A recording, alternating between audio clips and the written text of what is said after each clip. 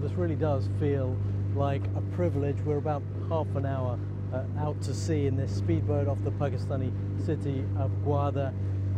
And as you can see through the mist, this brand new island has now emerged, and it is much bigger than I thought it was, even having read about it. And just extraordinary to think, looking at it, that it simply didn't exist a few days ago before that earthquake.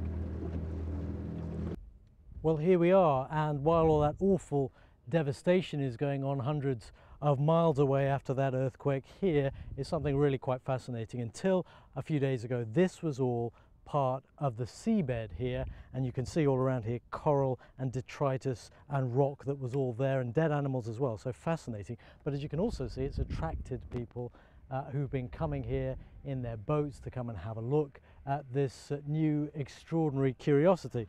A bad side of that, though, is that already within a few days there's already rubbish here, cigarette packets and papers and biscuit packets, and scientists are saying that this area needs to be protected because it is such a unique environment to study.